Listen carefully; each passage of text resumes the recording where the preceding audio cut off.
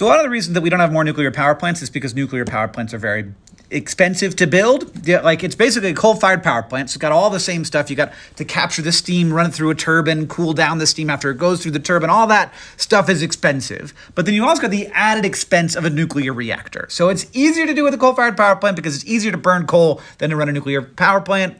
But a lot of the expense is the stuff that any coal-fired power plant has. But check this out. There are a lot of coal-fired power plants that are currently operating or were recently operating that will not be operating very far into the future. We don't want to. We're turning them off. They're not as good. They suck. What if you could replace the coal-fired power plant part with a nuclear reactor and use all of the existing stuff and not be releasing any more carbon dioxide in the atmosphere and producing more power? Well, that's what this company's trying to do, and they say they can do it now. They say they can make any coal-fired power plant a nuclear power plant. Can they? I don't know, but if they could, that would be cool.